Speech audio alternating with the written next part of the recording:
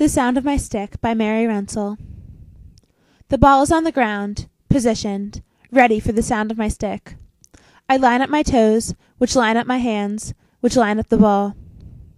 The swing takes me back, and I plunge forward with all my might. As the stick hits the ball, the crack of a whip sounds.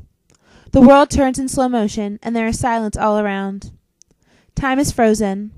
The ball spins through the air, looking as if it will never know its ground again. The wind pushes the ball forward, and gravity is challenged, and the moment seems as if it will last forever.